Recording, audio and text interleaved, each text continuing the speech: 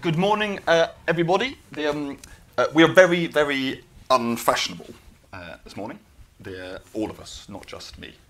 Because we're going to talk about politics, and the country has stopped doing it, and it's quite happy about stopping doing it. But we're taking the view that, as always in life, or at least often, being unfashionable is underrated, and it's important to discuss things that matter, even though they're not fashionable. And we think there's two things in politics that are really important and actually happening right now, even though the kind of Brexit semi-being done thing is taking out the immediate heat from day-to-day politics over the last year. And those are big political decisions being taken. The first, and both have been taken by one of each for the big political parties. The first is, what does this new government actually do against the backdrop of its new coalition? And we're going to be discussing that big question next Thursday on the 6th of Feb with Matt Hancock, Mark Logan, the new MP for Bolton in the now bluish bit of the wall, and Anna McCullover from the Telegraph. So that's that question. But this morning we're discussing a different one, which is what on earth does a Labour Party's future look like after truly catastrophic election results, and what does it do, what lessons does it learn, and what are its reflections on its longer term history for decisions it takes about the future. So that's what we're going to do this morning, and we're going to be mixing politics with policy and psephology with less data-driven, what's the right thing to do side of the argument. So that is our plan. Now, to do that, we're going to hear, first of all, some slides from Paula Surridge, who is a political sociologist at University of Bristol, and anyone that hasn't been following everything she's written or posted on Twitter over the last month or so hasn't been learning enough about the last election. It's been great, and it's been taking different, it's not just the same old, which is what a lot of a lot of post-election readouts are basically telling you why I was always right about whatever I said before the election. That is not what you get from Paula, so you should all be reading what she said, and you're going to see a few slides, a subset of that. Now, then we're going to hear from Yvette Cooper, the MP for Normanton, Pontefract, Castleford and Nottingham, who has been many things, but since 2016 has been chair of the Home Affairs Select Committee and was elected unopposed yesterday. Congratulations. It's good to win an election. Even if not the election, but you know, swings and roundabouts and all that.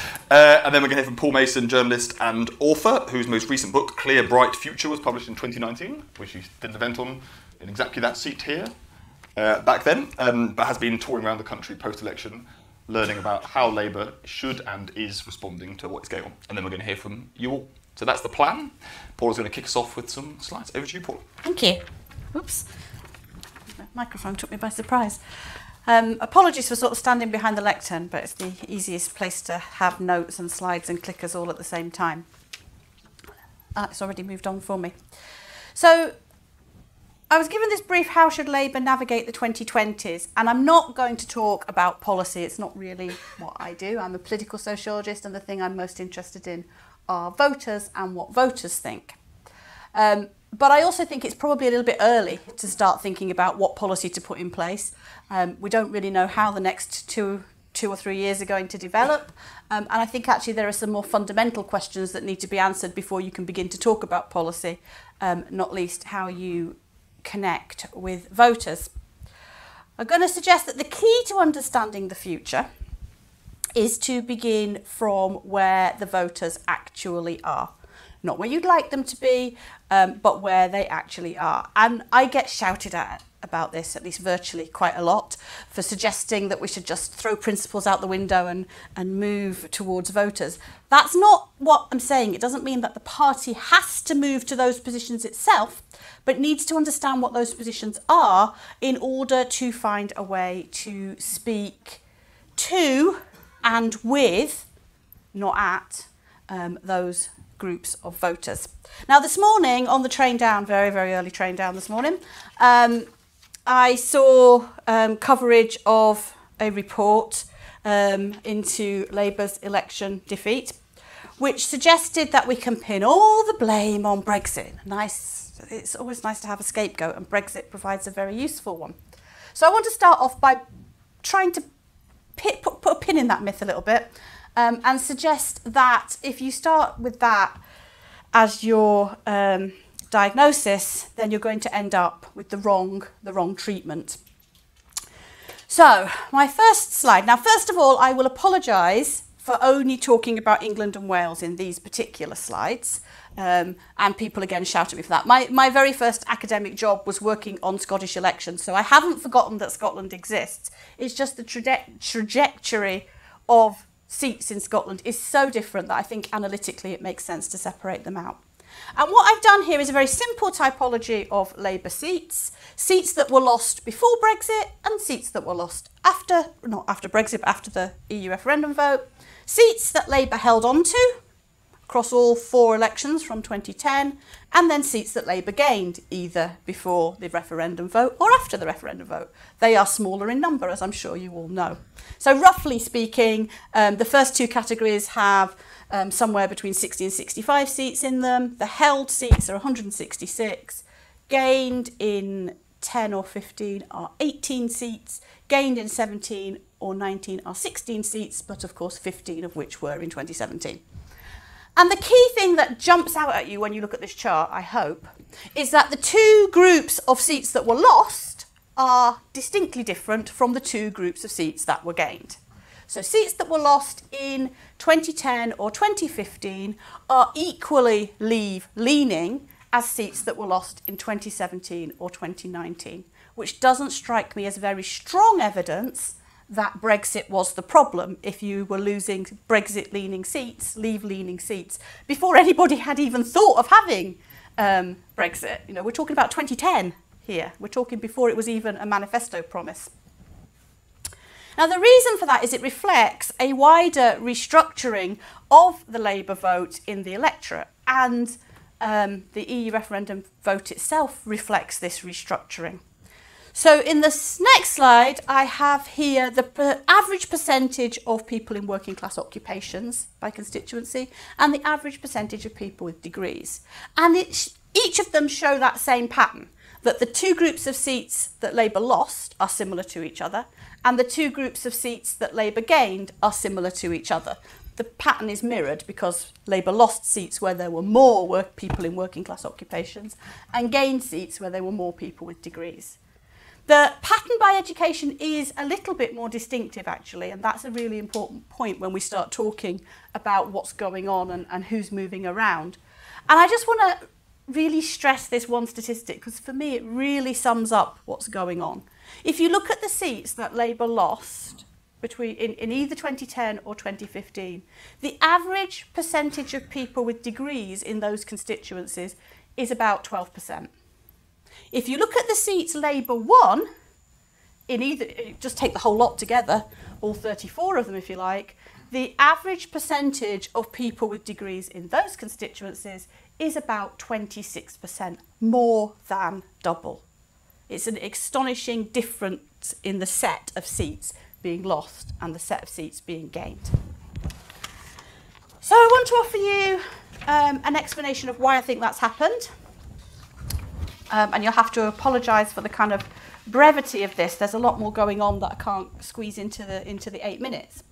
I think this is a symptom, what we see here at the constituency level, of a realignment of the connections between political values and politics, which has in part been driven by the long-term decline of party identity.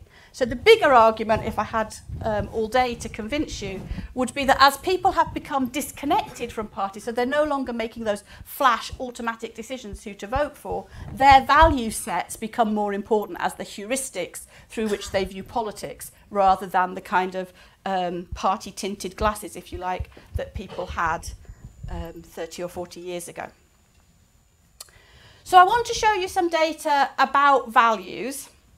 The problem I have here is that in order to do that for the 29 election, I need data on individual voters, and I don't have that yet. It hasn't been released yet, so I can't show you 2019. I've got to show you elections running up to 2019. In fact, we could have a little game of pin 2019. It's not a donkey, but pin 2019 on the charts. So you can work out where you think the 2019 voters might be. Let me just explain the sort of space I've created here. There are 2 dimensions to political values that I'm using here. And there's a long argument amongst political scientists whether you need 1, 2, 3 or 103. But most accounts come down on the side of needing at least 2. And these are on the I always get the wrong way around, horizontal axis are moving from left to right are left-right values, where low values on that scale represent economically left-wing positions.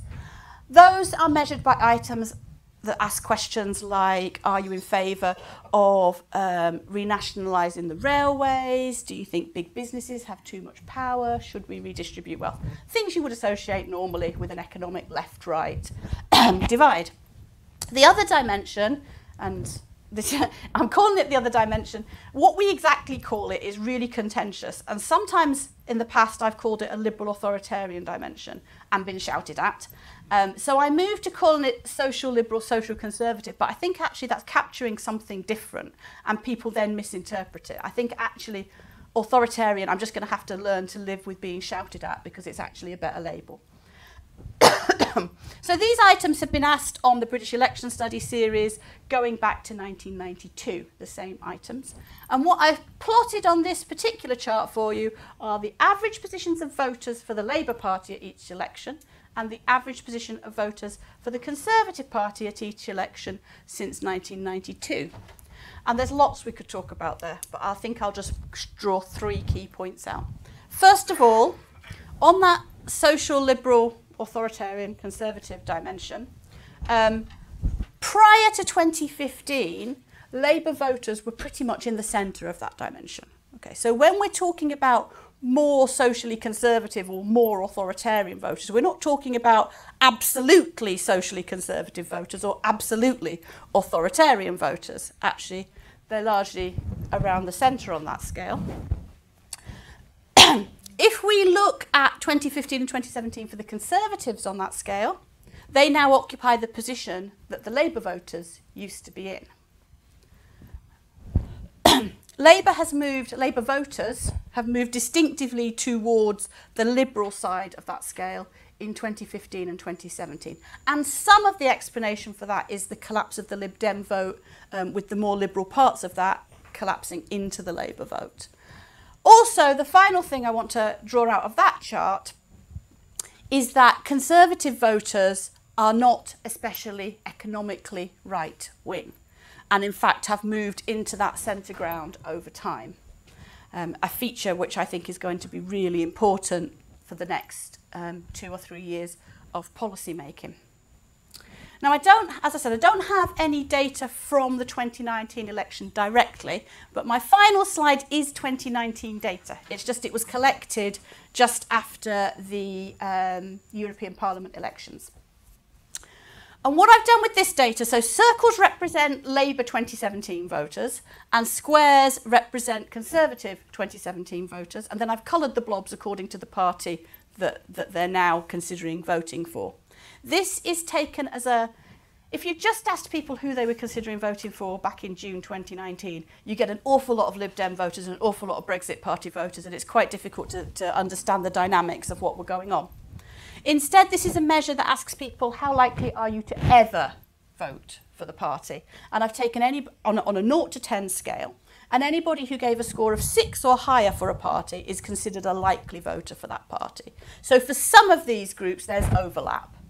Some people might actually have 2 or 3 parties that they say they're likely to vote for. And actually that's much more common on the left than it is on the right because there's more parties to choose from. So two key features that I want to draw out of this data for you. The first is that all those different groups of Labour 17 voters are quite spread out in that space. So we're used to talking about the divide between the social liberals and the social conservatives. That's become kind of part of the discourse that's been going on during the election campaign and since. And understandably, because Labour voters that were considering voting for the Brexit Party are quite a long way removed from those that were still considering Labour and those that were considering the Lib Dems at this point. But the other point that I think has been missed out of this whole discussion, and I think it's very dangerous if it gets missed altogether, is that the Labour voters who were considering voting for the Conservatives, the direct switchers who cost everybody twice as much, are a bit more socially conservative, but they're also a bit more centrist as far as economics goes. And so whilst we see opinion polling showing individual policies being popular, those voters that were being that at this point were considering the Conservatives are not occupying those very left-wing positions on economics. And I think it's important that if we get too hung up on how we can unite the Brexit party curious with the Lib Dem curious, if I can put it that way, how we can unite that part of the value space, we forget that there's also another dimension and that Labour have been losing voters on that dimension as well. So my final point here from this chart, my final point to leave you with, is also it shows why this job is a little bit easier for the Conservatives. Because if you look at all the square blobs, they are much closer together in that value space than the circle blobs are. So the Labour Party vote was more fractured prior to 2019 election by these value positions than the Conservative vote was. And that makes it easier for messaging for the Conservatives to hold that vote together. Thank you. Great. Thank you very much, Paula.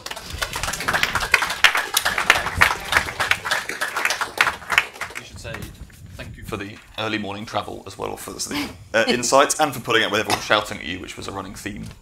No one's going to shout this morning. This is a safe space. Starting to get used to being shouted at. Okay, fine. Right. That's just British politics, circa 21st century. Right. Yvette. So let's just start with thanking Paul, because I think this is really important and powerful analysis. I mean, look, we have to face the scale of our defeat and also how much we let people down, because this is obviously our worst result since the 1930s in terms of our parliamentary result. And I still believe that progressive values and are as important as ever, championing equality, standing up for social justice and fairness. And I also believe still that there is a progressive coalition behind those values across the country, but we were not able to capture it. We were not able to persuade enough people to vote for us this time, and that means that we've let an awful lot of people down, and that is why we have to change and to understand why it is that we lost. As in a constituency where we lost a lot of Labour votes, there's no doubt for us on the doorstep, we had perceptions of our leadership came up a lot. Brexit also came up a lot. So too did credibility of our manifesto, and also a long-term sense of, well, Labour's not going to make any difference, is it? And the only comment I would just make in Paula's first slide is that I think it's, whilst it is true that the kinds of constituencies that we were losing were similar in 2010 through to 2019, what happened with Brexit is it's like put some of those debates on steroids. Yeah. And so the scale of the loss in vote was much greater, and it sort of made much stronger some of those trends and issues.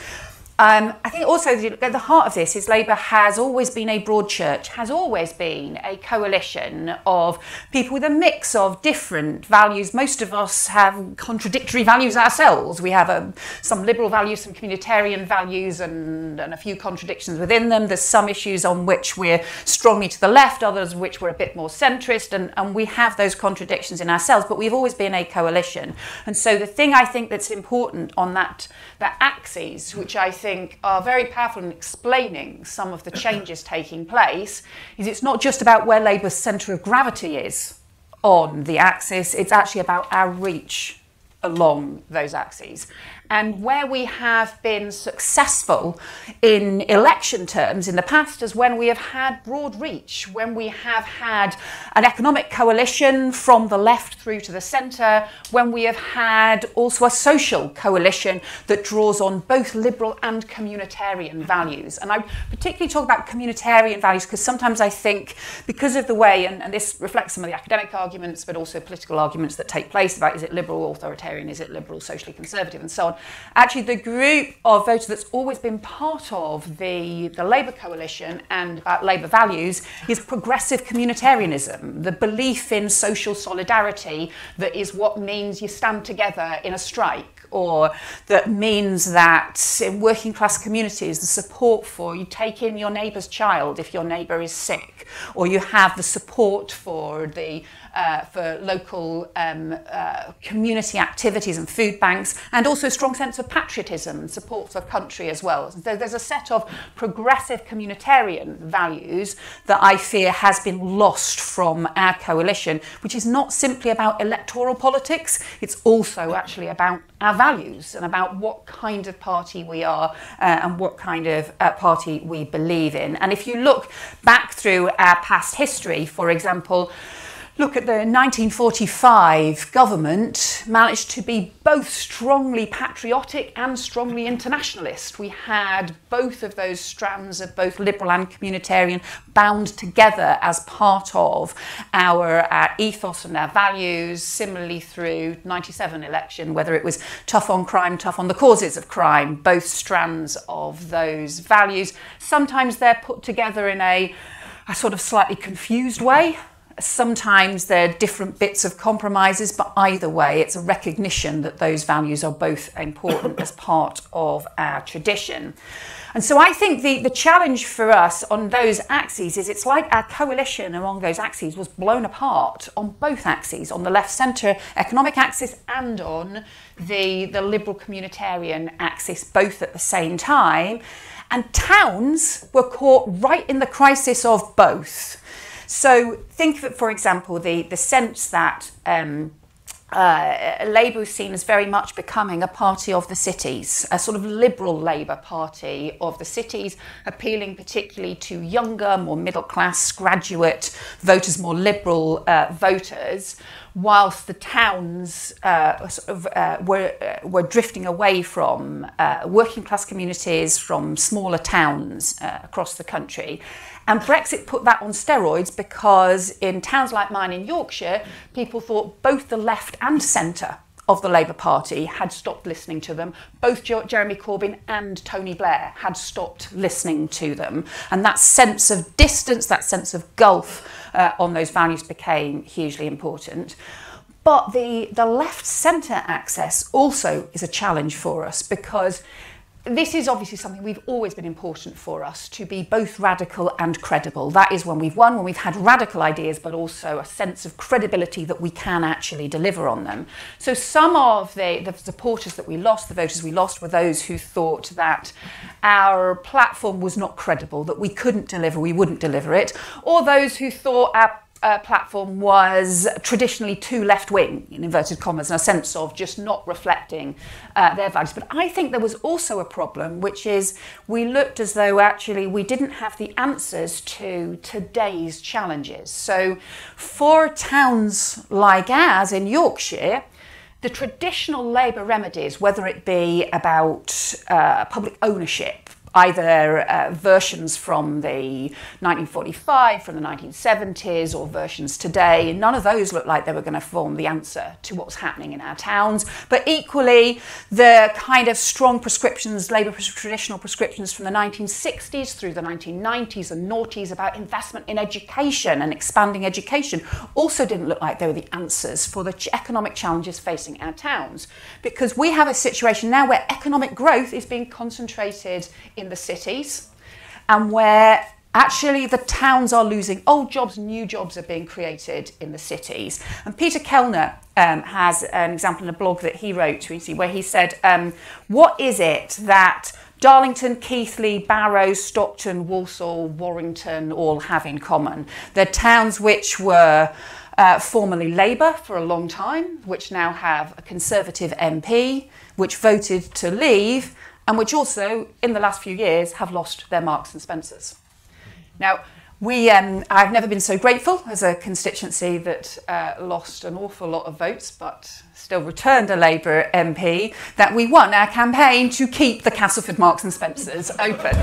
I didn't realise quite how significant that was at the time. But when I raised this with a group of French academics and journalists and politicians, they pointed out that there's some research in France recently which shows which were the towns and the communities that became most active in the Gilets jaunes movement, and the towns that were most active were the ones that had lost their superette, the ones that had lost their small supermarket. Similarly, you look at what's happening in the US, and again, it is the smaller town America that has switched from Democrat to Republican, and the communities that are seeing the loss in economic power at a time when power now depends, economic power is not actually just about ownership or education, it's now about your networks and your connections and your agglomeration, your economies of scale.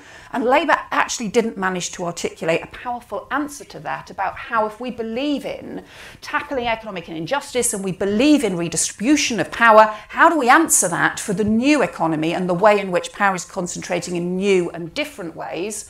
And unless we have an answer to that, then actually we don't look as if we are standing up for those who actually feel like they are not getting a fair deal in the new economy, with different waves of technology and trade, and for whom voting in the end for Boris Johnson was at least voting for change, because for many people who had voted continually for Labour over very many years, or voted for a Labour council, had voted for change, just in the same way that voting for Brexit was voting for change, and Labour has to embody credible change. So the things, therefore, our challenges, I think, for the 2020s are around how we rebuild our broad church across both dimensions, how we have a credible analysis of the way to redistribute economic power and challenge inequality in the new economy for the 2020s that has to include an analysis and an argument about how we get a fair deal for towns, but also something that reaches out more broadly in terms of our values, that recognises that we as a party have always stood up for equality, for opportunity, but also for social solidarity, and that those come together as a platform for fighting injustice in the future as well. I think we have the ability to do that, to reach out, but we have to recognise the challenges we face on both of those dimensions and not be a narrow party anymore, not be a narrow factional hard left party, be a broad church that reaches out, not one that ends up looking inwards. Thank you. Great. Thank you very much for that.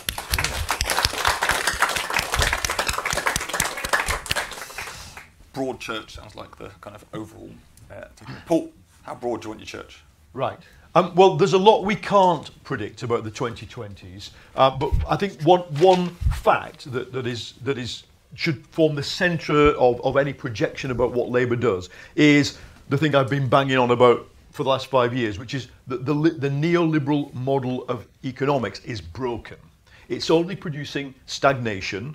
It's producing severe concern among everyone who has sight into it, central banks, treasuries.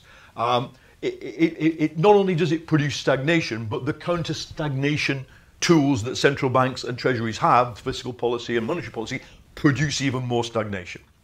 And it's also producing, as we pump money in to the already asset-rich classes of the West, they get richer. So it produces not just stagnation, but greater inequality.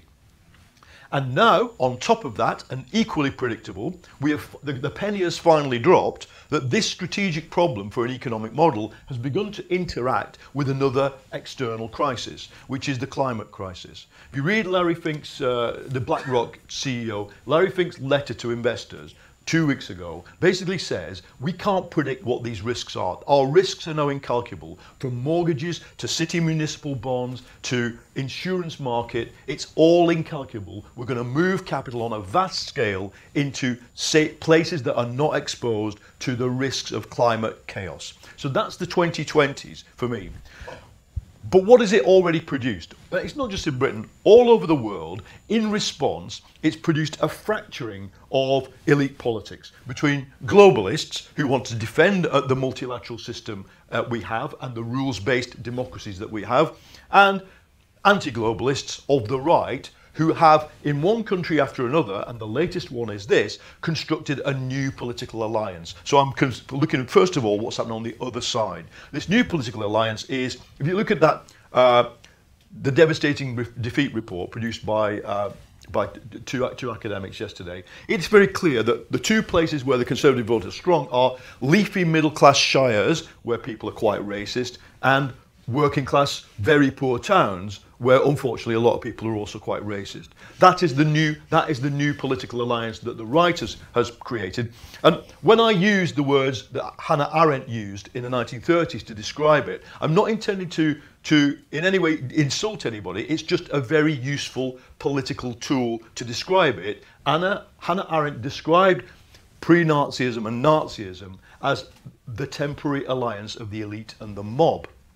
Now, I'm afraid I have and every one of us has first-hand experience of what that now means. Not just on the election, but being surrounded by people in Whitehall chanting Boris's name, people from the EDL, people who came up to me with their cameras and said, Paul, we've researched you. That's what we're now up against. Now, Labour has to have an answer to both these problems. Well, not just both the problems. The problem of the economic dysfunction of a system, and the problem of having a new political alliance that I am afraid can win any election it wants to, certainly in England and Wales, unless the left does something different. Because that's the lesson of 2019 for me. Now, the good thing is, I think, buried in the complexities of the 2017 and 2019 manifestos, there is an answer.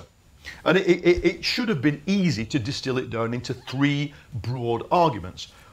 We have an answer on climate change, which is to decarbonise the economy by the state-directed investment, which now, of course, 2 weeks too late, has basically the backing of some of the biggest investment managers in the world. That this is now the new orthodoxy, that states need to direct investment into decarbonising the economy. That's point one.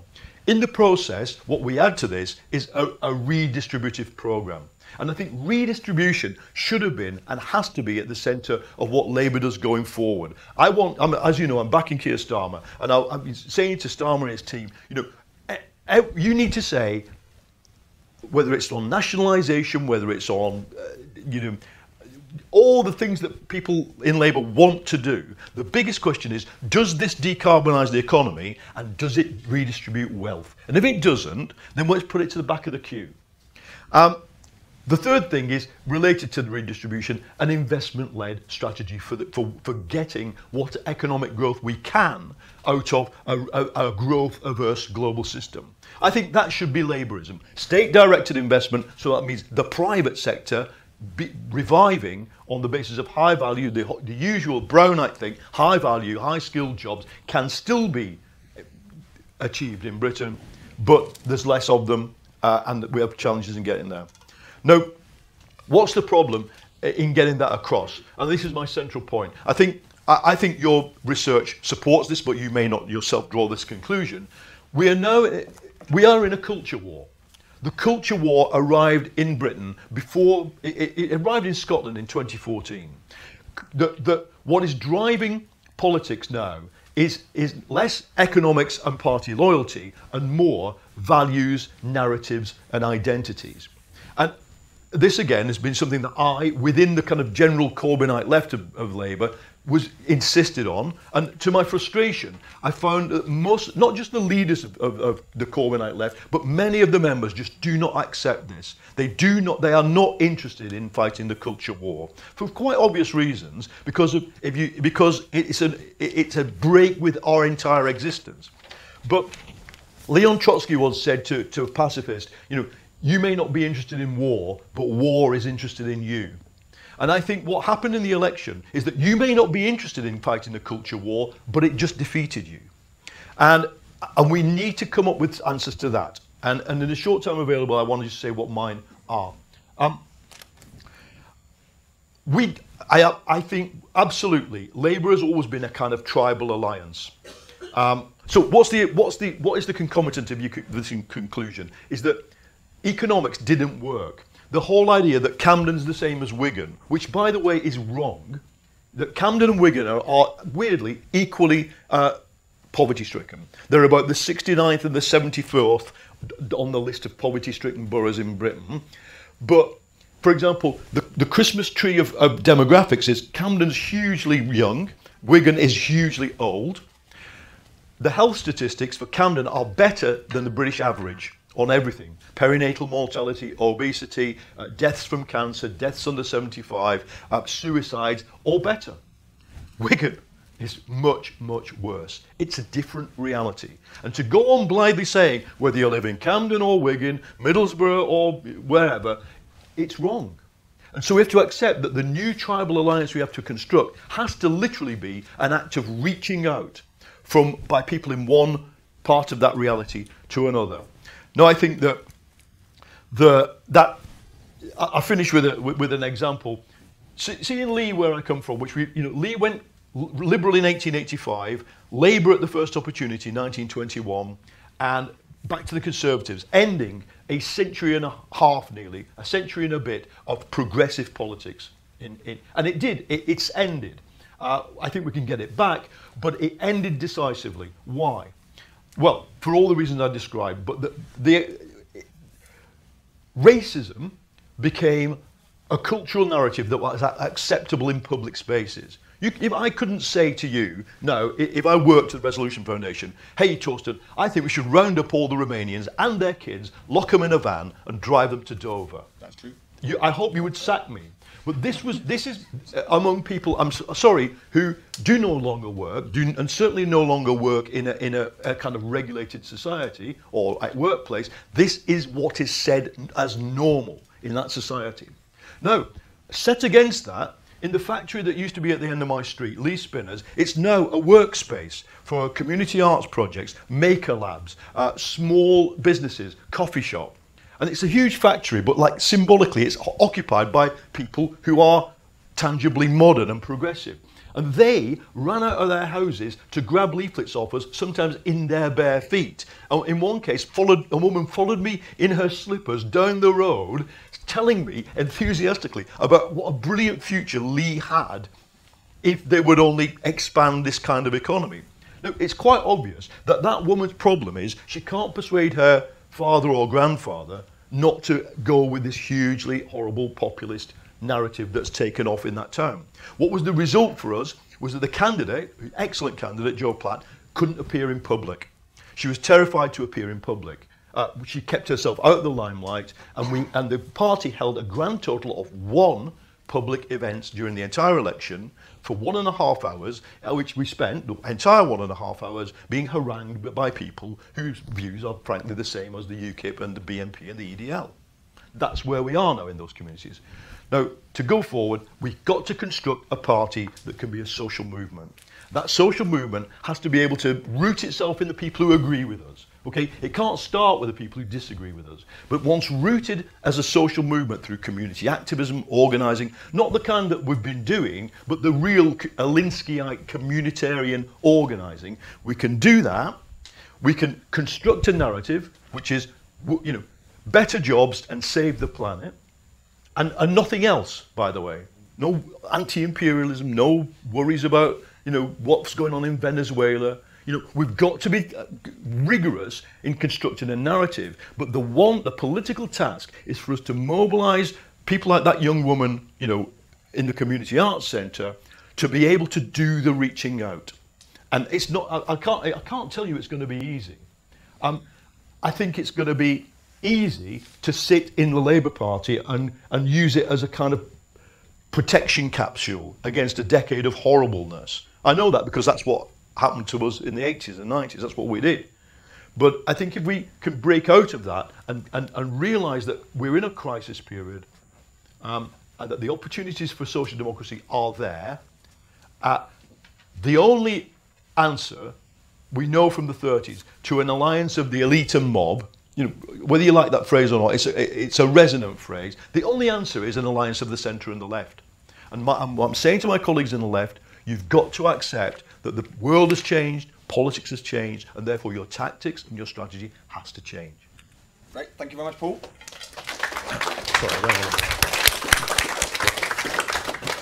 Right, let's. We're going to come to questions in a second, but let's just go one question for each of you, drawing out kind of the arguments you've made and then where they go. It's important you went first, so you're going to go first. Okay, so one reading of your slides and the argument is. There's a longer-term realignment going on in British politics, which you're showing most clearly through the change in which seats Labour represents. This is, it may have gone further or more slowly in different elections, but the trend is clear. it turns out, this is not integral to it, but it turns out that this realignment isn't very good for actually forming governments. Like it's just like electorally inefficient realignment that happens to be going on. So that's kind of not good news for a Labour Party. And then your really bad bit of news, which is you can't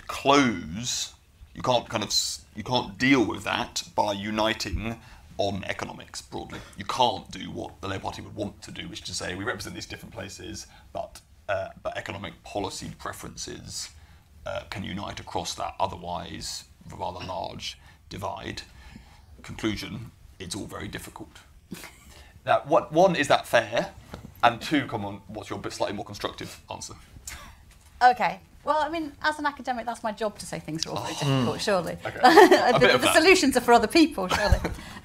But I think one thing I wrote down, which I think answers your question a little bit, when Paul was talking, this idea that you can't unite on economics, and it's certainly very difficult to unite on economics, but that is what the Conservatives did. So actually, the Conservatives managed to hold on, and we didn't get into hung parliament territory because they kept voters we thought might go to the Lib Dems on economic issues. So actually, although it hasn't happened on the left, it appears to have been possible on the right. So I think the really critical thing is actually to stop talking about these two dimensions as if they are not interacting with each other, because actually they are, and they interact with each other in a really complex way. So I think that's the key message for me, is to start, the way I develop this further. Just to make that concrete for those who haven't had to read all your stuff. So do we mean if you go too lefty on the economics, it will be more alienating on the social, the liberal axis as well?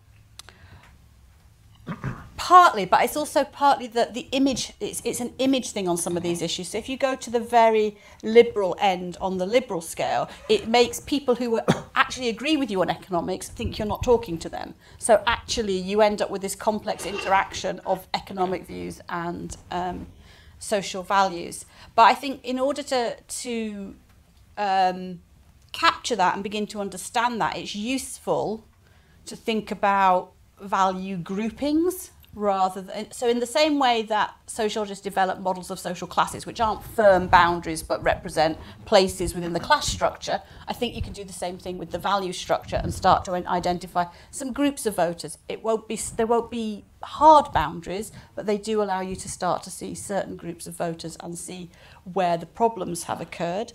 And for Labour, if you look at that over time, the problem has occurred primarily amongst voters on, I'll use the term left authoritarian, which I know I'm going to get shouted at for at some point, but those voters feel unrepresented, and they are unrepresented, right? If you want to nationalise the railways and bring back the death penalty, who do you vote for? So they feel unrepresented, they feel disconnected from politics, and have voted for different parties at different times. Some of them voted Lib Dem in 2010. They voted all over the place. What's happened to those voters primarily since 2017 is that they're staying home.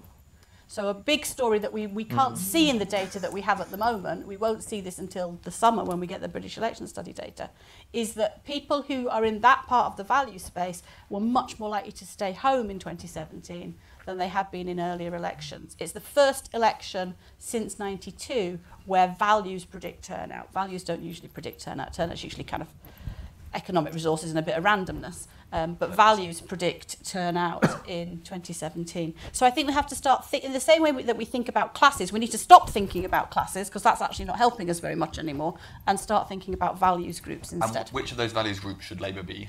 Like, which matters most? So the biggest. We're not going to get the death penalty one. Well, but that's the biggest one in the electorate. So that's the problem. So what's the answer? Death penalty? No. All right. That's reassuring.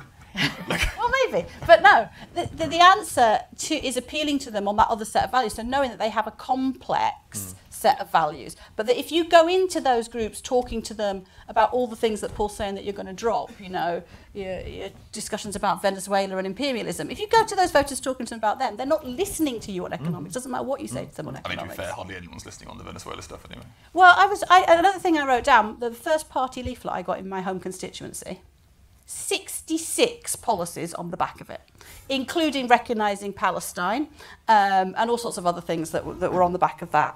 on the back of that thing. Now, they are not helping you talk to those voters. You know, they're not helping you get messages. It read like somebody had emptied a suggestion box onto a leaflet. So it's not always about policy. Sometimes it's about communication. Definitely not always about policy. One final point about the populism stuff that I'd like to make is that there's lots of academic research that talks about how populists communicate. So not what they're communicating, but how they communicate. And I think there are lessons to be learned to take from that style of communication back to Lee, so that you can talk to voters in a I don't want to say in a language they understand, but in a form that they understand. Yeah. To the ones with shoes on as well, not just the ones that... The slippers. Yeah, to the ones with shoes. Okay, right, now, event. So your big argument is broadly narrow parties don't win elections, particularly in a system like ours on the left. So, and I think that's kind of reasonably uncontroversial as like kind of reading of history or of the values space we've been talking about. Are we sure the Labour Party members want to be a broad party? That's the question for this leadership election. And that whether we end up becoming more and more narrow or staying narrow, or whether we are ready as a party membership to broaden out. And I madly hope that that we will broaden out. I nominated Keir. I also think that Lisa is also talking about reaching out, but I think it's really important that in our this leadership election, that is what we do. I suppose just sort of some thoughts just in terms of the things that Paula and Paul have said. I mean, look, the Labour Party has been strongly against the death penalty for a very, very long time, and we have still won elections. So that, I think, becomes an unfair caricature almost of what Paul is saying in terms of the value, the value reach that we have to have.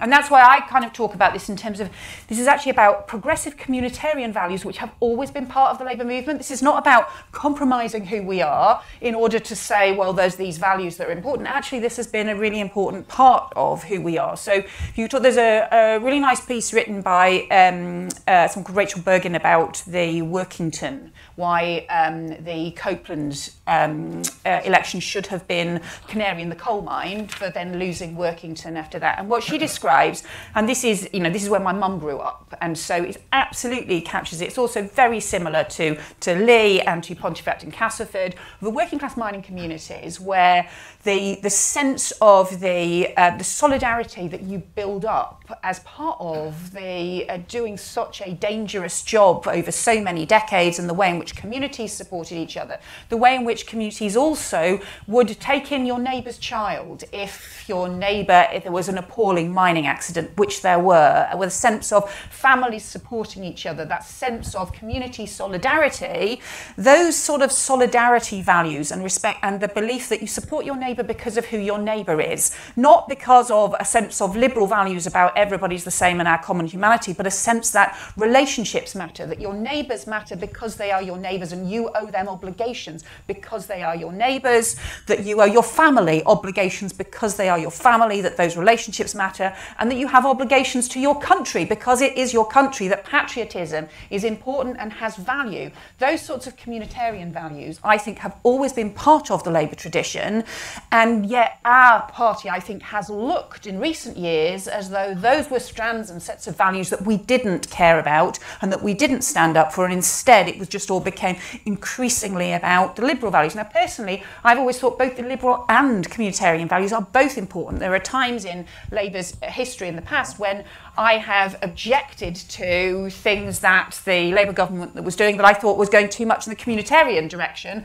and wasn't recognising some of the liberal issues. So I always thought it's really important to include both. But this sort of feeds into as well just Paul's point about the culture war. And so I think I don't accept that this is an inevitable culture war. I think the idea of it being a culture war, that's what the far right want it to be, is they want it to be a culture war. We, on the left and the progressives, should be talking about what are our shared values and what are the things that we have in common. It's the Joe Cox phrase about we have more in common than that which divides us, and not allow ourselves to get pushed into a kind of culture war. And I would say, you know, as part of that, that the Labour Party has always stood up against racism. We have our challenges at the moment about dealing with anti-Semitism as part of that, but we have also, it's always been part of the things that we have done and must continue to be so. But equally, I think it is wrong to end up describing communities or voters who left us as being racist, because I know there are plenty of people in Pontefract and Castleford who did not vote Labour this time, who have voted Labour many times before but did not vote Labour this time, maybe because they just didn't believe our sums added up and they just didn't think we were credible, maybe because actually they voted to leave and they did just want to get Brexit done and they thought we're just going round and round in circles and they just were fed up of the whole thing, maybe because actually they just thought that Jeremy was not patriotic enough because they didn't see him sing the national anthem and that was something that was really important to them. So there were a whole range of reasons, and if we allow it to or characterise it as a culture war in Castleford, that is just, I think, misunderstanding what has happened in this election and the strong Labour communities that want to be Labour, that want to be able to support a credible Labour government, but just did not feel they could do so this time. Okay, and then Paul, your question, which is, so you obviously there is a culture war, and it's not so keen, but if there is a culture war, you're like, what modern Labourism is basically an economic agenda, is decarbonise via state-led investment, redistribute wealth, and invest to get more private sector growth. Those are economic arguments to which you... So are you sure you're not saying you want to bring, I don't know what the fighting version is, but it's like bringing a club to a knife fight or something? Yeah, exactly. Yeah. So go on. So does your prescription match up with your description of the problem? Well, because for that exact reason, for the exact reason that Yvette just said, you don't want to be fighting a conflict on cultural values. Okay. Yeah. However, there is the question of what is the Labour Party? What does it represent? Well, 70% of its membership is in London, Bristol, and Manchester. Half its membership are C2, C1 and above. More than half its membership, and if you look at what happened before and during the May, what happened to the polls during the European elections of 2019 was that Labour dropped from something like 33% to 22%, simply because its NEC refused to back a second referendum. So the fragility of that, what you might call, if there's a third of Britain that's progressive, that has progressive liberal cultural values, on your scale, liberal and socio-economically left values, one thing can tip a third of them to go and vote for the Lib Dems. And really they don't care whether or not Labour gets in or not. What's the problem is that they are then and this is a long term. It's from the Alford Index onwards, that it's a long term detachment of everybody, as you say, from party loyalty. So the party itself has to be an alliance. And what I'm arguing is that it would have to be an alliance to start with around certainly so I see the climate thing as cultural as well as economic, because when you're in, where was it? I think Burnley, not in this election, but when I was a reporter. When I was a reporter on UKIP, actually, it was in Burnley, Grimsby, and places like it, where one of the biggest source drivers of membership of UKIP in that mid-2010s was opposition to what they call windmills, i.e. onshore wind farms. And it's linked to climate denial. Now, so I think that putting climate at the centre of Labour's project is in its way a signifier and should bring some of those, should solidify that vote of the left anti-authoritarians. And for me, it's then a question of doing something overt, of having an argument with Labour's membership that says this: look, 70% of you are city-dwelling, degree-owning, sort of progressive people in big cities, right? Now, you've just learned that doesn't win an election, and there's 80 to 120 town seats in the north of England, in North Wales, in the Midlands. I mean, even Birmingham Northfield, where I campaign, which in no textbook on earth should have gone Conservative. These places are going to need something more than what you currently believe. So there has to be an overt act of reaching across that divide. But what I mean by I don't want to fight the culture war culturally. No, I absolutely want to do it with an economic offer that embeds the values of the membership into a very crystallized thing, and does what, you know, I've been saying this inside the movement since 2015. What I learned from, whatever you think about Tsipras, he constructed in Greece an election-winning coalition of the centre and the left. The party has a green and a purple bit in its banner because it incorporated all the feminist movements and all the green movements inside Syriza, and then they absorbed most of social democracy. So the idea of creating a party as an alliance has to be an overt thing. Okay. Just on a slight, there's an issue which there's a danger we all agree too much. So here's like a way of shaking it up a little bit. Okay.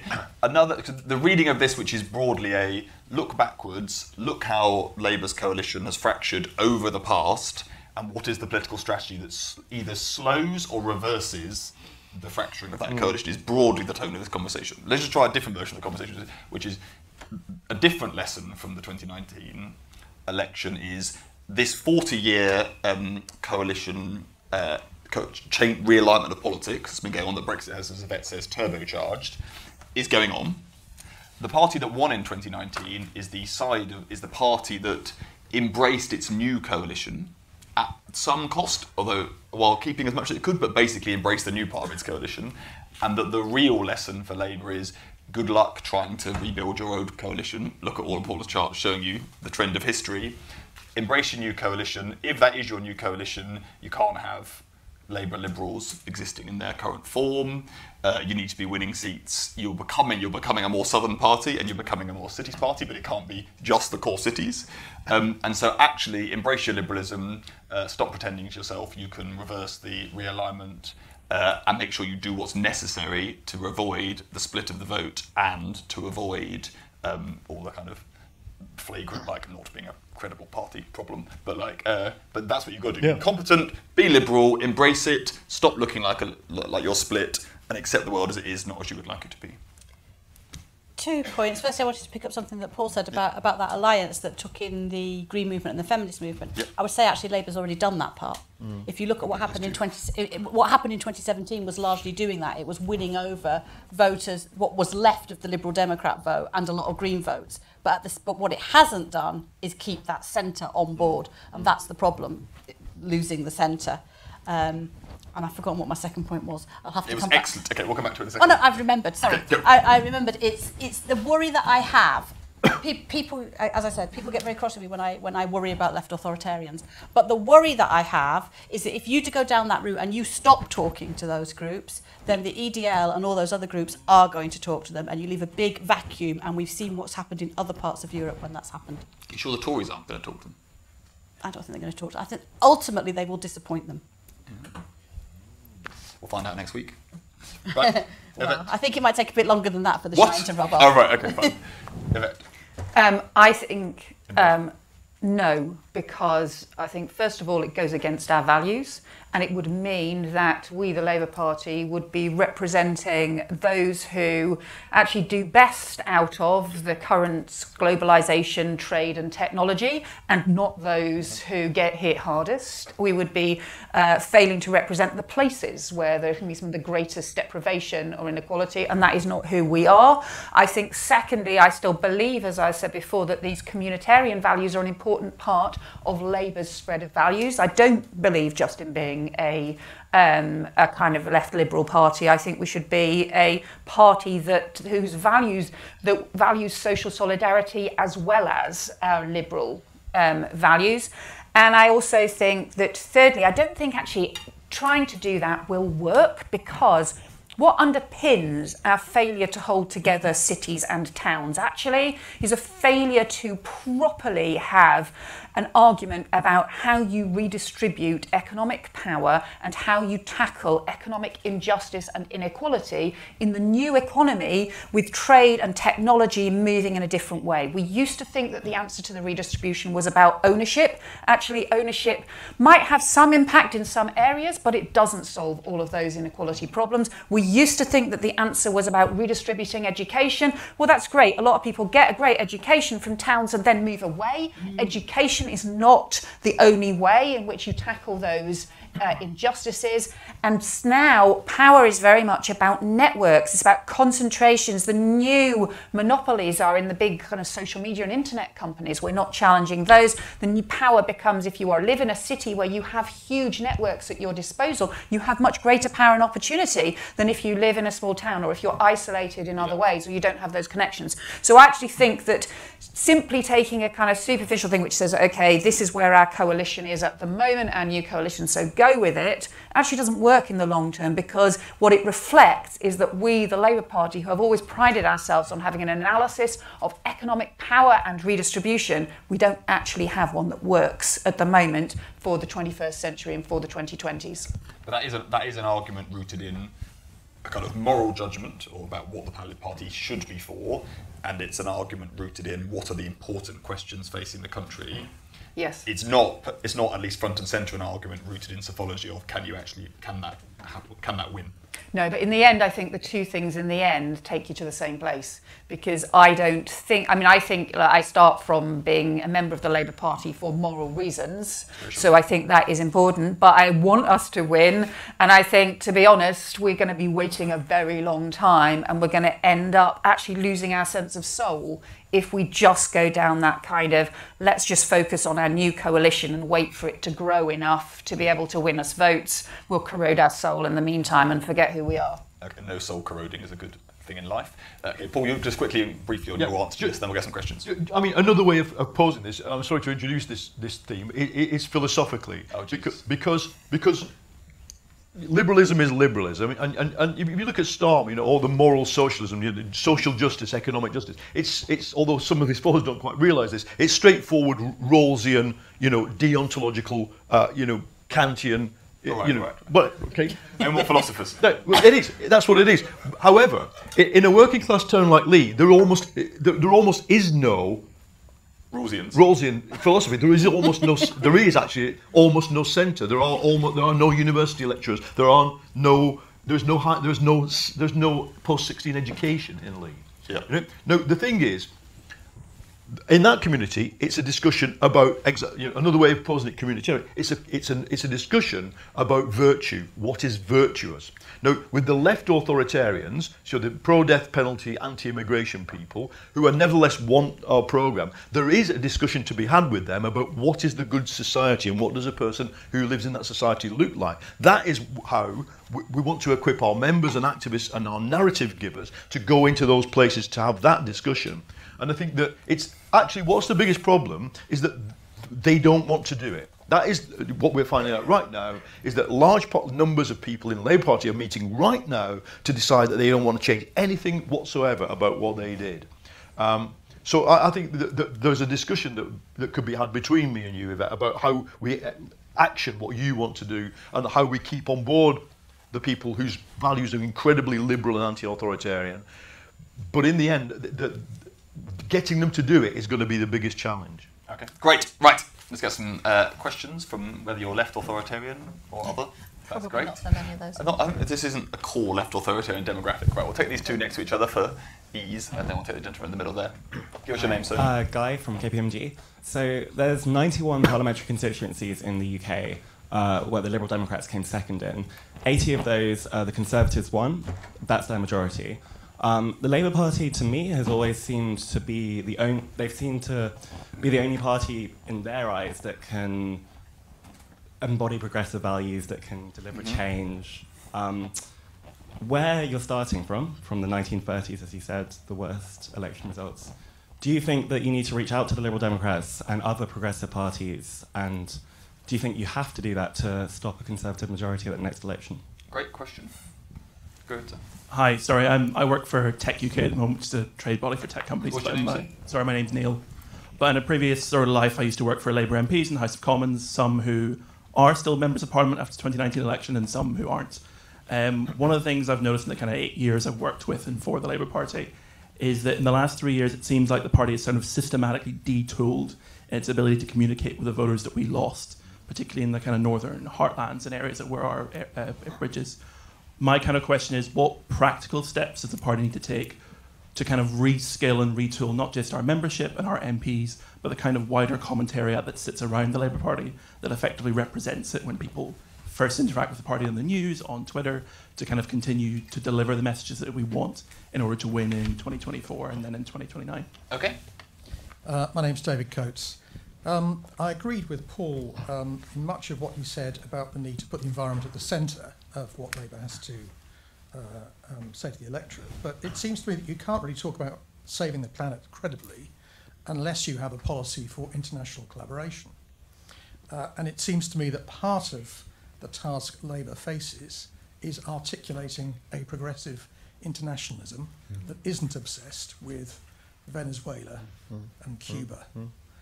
And it seems to me that we can't then avoid talking about the European Union and how Labour relates to the European Union and the role that Europe can play in tackling the global climate crisis.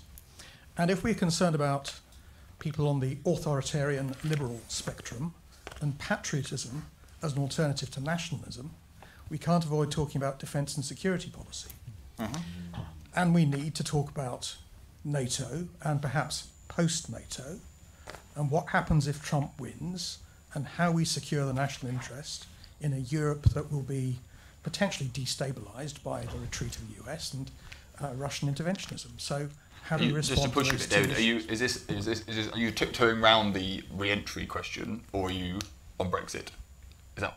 Well, come on. I mean, Torsten, could you you know me tiptoe- well I can- enough I to can know hear some what I would tiptoeing. think about that. But I'm asking Yvette and Okay. Paul and So let's Paula get- okay, what they alright. would do about Okay, it. how How do you- they would address those issues. Oh, right, okay. I'm not here to answer questions, just ask them. Oh, I see. Oh, I see. I didn't realise. I thought we were all taking responsibility, David. Right, come on then. Okay, right. Guy asked the Lib Dem vote question, which is a more kind of direct version of what I was trying to nudge you all on, which is one of the slightly odd things about this election is that the Lib Dems had a turkey in lots of ways, but actually got quite a lot of votes compared to 2017. So maybe we should just try and the Labour Party, should try and hoover up a load of those votes, and that's the only route to win, or at least co-opt the party, even if you can't hoover them directly. Yvette, Lib Dem hoovering. Yeah, I think, look, when you're building a coalition, you want to squeeze votes from all directions.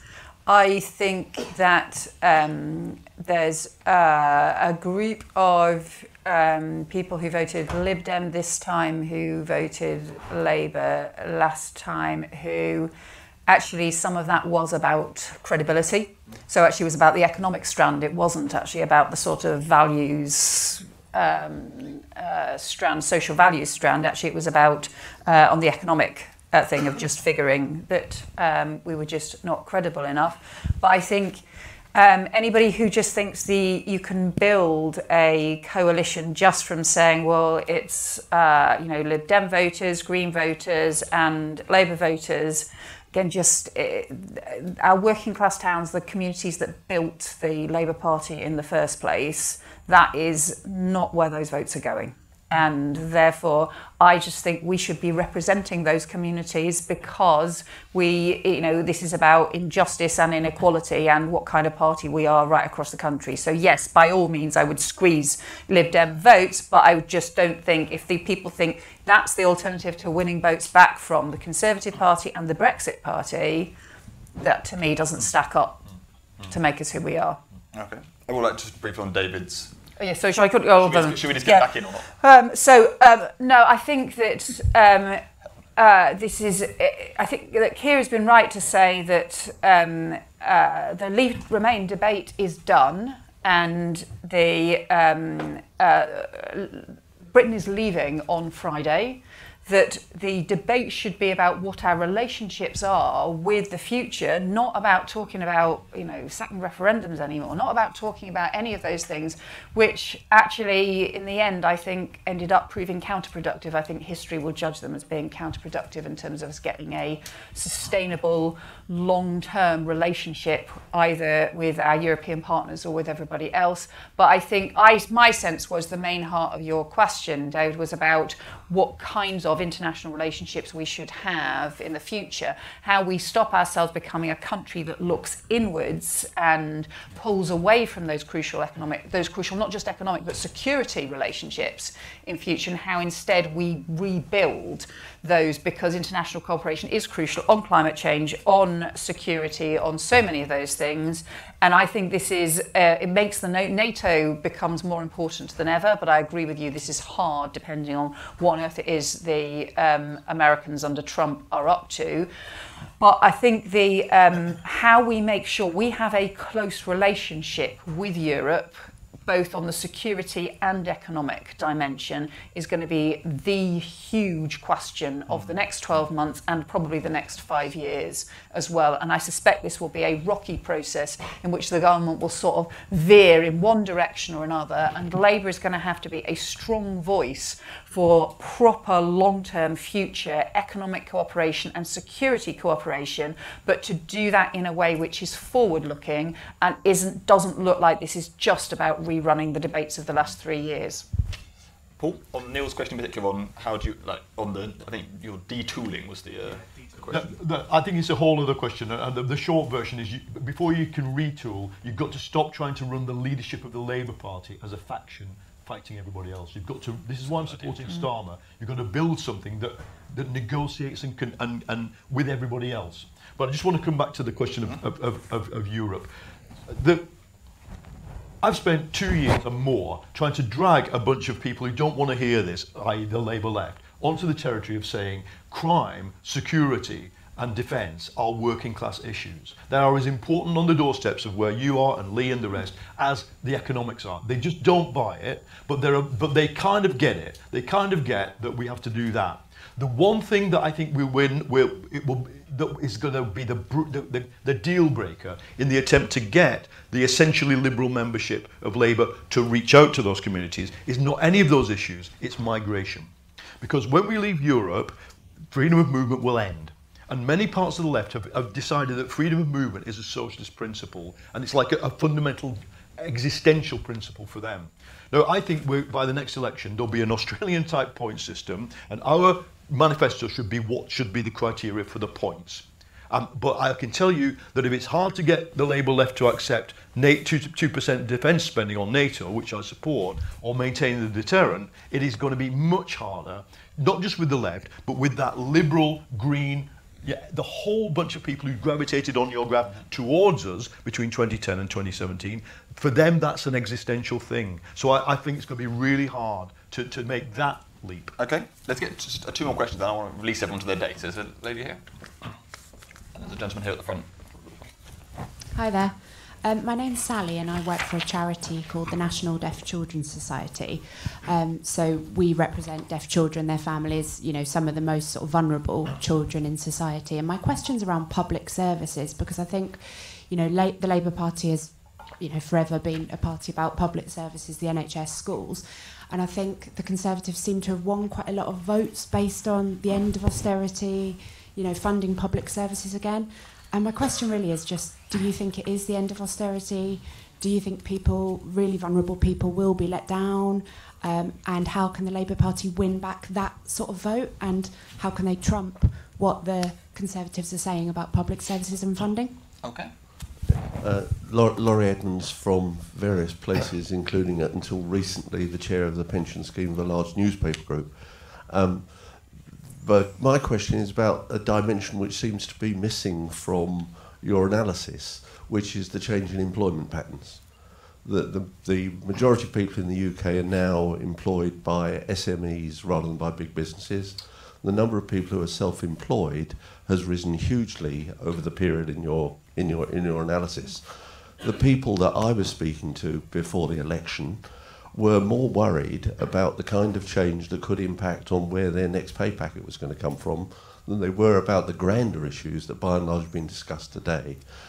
Should employment patterns be one of the factors that are being taken into account as you look forward to the way things work? Okay, that's great, because there's 2 totally different kind of places to come in it. So what the Tories will do on public services spending and austerity is obviously for next week's discussion, but what Labour's lead on public services has diminished significantly over the last year, and what's going on? I think what Boris Johnson managed to achieve was to make himself the embodiment of change and to discard its association with the last 10 years of the Tory government that he was part of. And that, in some sense, was our failure, by our failure to pin that on him. Because he has been voting for cuts in public services, and the sort of plans that they have set out may relatively be a change in terms of NHS funding, for example, but compared to the last few years, however, compared to the scale of need and compared to the scale of need of investment in our NHS, in our children's services, in our local government services and so on, it's tiny in proportion to the scale of need and the scale of demand there is. So I think a lot of people are going to end up being disappointed. I think they will have a lot of jazzy, snazzy announcements of, headline sums that they're going to spend on all kinds of things, but by the time those announcements actually start to play through and you see, well, not much is going to change very much, and they're going to be sort of running to stand still, I think in the end Labour's arguments about public services are as important as ever they were. Our problem was in the election on it was, first of all, the Boris Johnson branding, which he won't be able to sustain, but was a big issue for this election.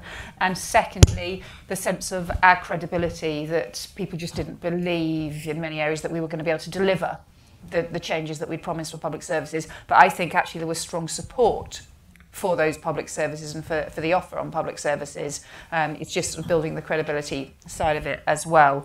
And then the other point about in terms of the employment patterns, I think this is really important as part of it, and it is part of what I suppose I was saying about how Labour has to be about how you redistribute economic power in the new economy of the future.